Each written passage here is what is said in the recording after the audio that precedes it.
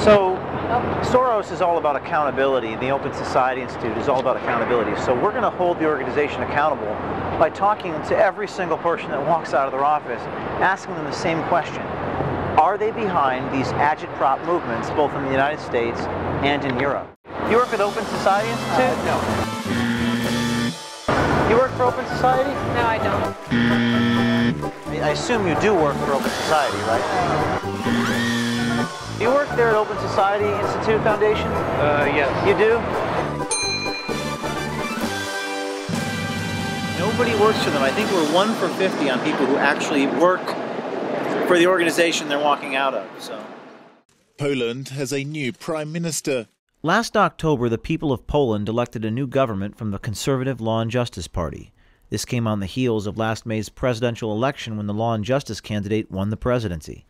Matthew Tyrmand is a journalist. He's also an analyst of Poland's political landscape. He also sits on the board of Project Veritas. So after the election, there was some type of group that got involved, some type of far-left group. What do you know about the group and who's behind it? So the group is called KOD, it means Komitet Obrony Demokracja, which is the Committee for Defense of Democracy. And it looked like it spontaneously rose up. But if you look a little deeper at the organizing figures, these were a lot of people with the same kind of style that we deal with in the US of career community activists, social activists. And the figurehead, the public face of it, was a guy named Mateusz Kijowski, who, funnily enough, or maybe symbolically, is incredibly in arrears on his child support and alimony payments. And this is a running joke in Poland, but this is something the Western press, as they highlight KOD's fight against the new government, never seems to mention that this guy is basically a criminal.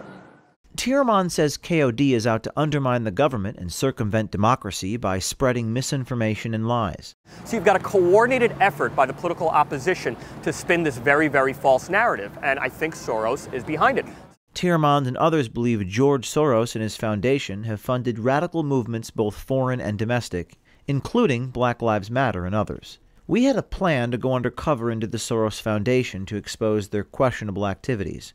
We posed as a Hungarian investor named Victor and eventually connected with Dana Garrity, a program specialist at the foundation. We were hoping for a meeting. She called us back and left a message. Hi, Victor. This is Dana Garrity giving you a call back. I got your voicemail. But the Soros people were able to thwart our plan. So instead, we decided to accompany Tyrmand as he sought comment about Soros' involvement with the radical political agitators who seek to undermine democracy. I don't think she's going to be seeing you today. Okay. I'm just being honest. Okay? Well, how do you know that? Because I spoke to her. Hi. Are you Dana Garrity at Open Society Foundations? Do I fucking look like Dana Garrity? Do you what? Almost every individual that I've spoken with claims not to work there or claims to be a temporary employee or an intern. Not very transparent. You work at Open Society Foundations? No. You guys work at OSF? Okay. The two that walked out, they were like panicked, and then they were like, looked at me and were like literally mumbled the words like, don't talk to them. I see you work at Open Society Foundation. Yeah, I bet I was curious if you know anything about a protest movement on the streets of Poland that Soros is funding through Stefan Batory Foundation. I get to talk to so many great Open Society workers, but I don't see a lot of transparency coming out of OSF. We just want to have a conversation about what OSF is doing in Poland these days. No comments on this? You work for Open Society Foundation? I do. Okay, well I appreciate the candor. I see it came out of OSF. I don't like that. Do you work for Open Society? You work for OSF? I do. Don't touch, no touching. Just looking for a little transparency in the philanthropic initiatives. It's in the mission statement. They say it's all about transparency. Doesn't seem that way. Excuse me, ma'am.